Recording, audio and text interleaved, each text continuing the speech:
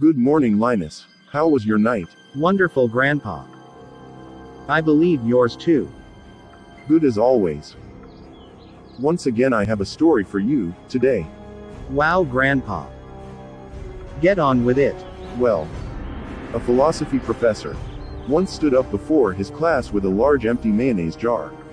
He filled the jar to the top with large rocks and asked his students if the jar was full. His students all agreed the jar was full.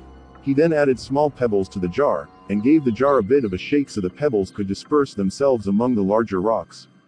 Then he asked again, "Is the jar full now?" The students agreed that the jar was still full.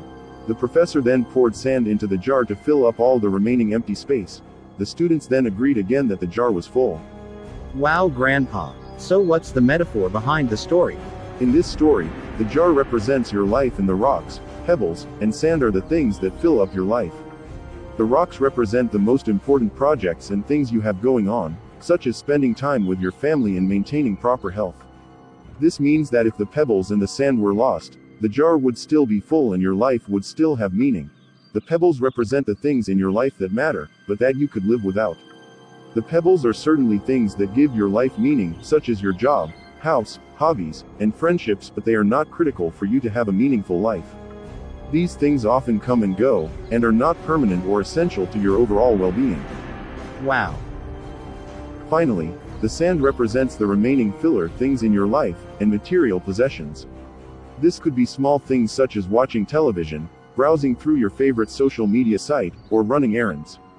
These things don't mean much to your life as a whole, and are likely only done to waste time or get small tasks accomplished. So what lesson did you learn from the story, Linus? The lesson here is that if you start with putting sand into the jar, you will not have room for rocks or pebbles. This holds true with the things you let into your life. If you spend all of your time on the small and insignificant things, you will run out of room for the things that are actually important. In order to have a more effective and efficient life, pay attention to the rocks, because they are critical to your long-term well-being. Good boy. Hope you learned something.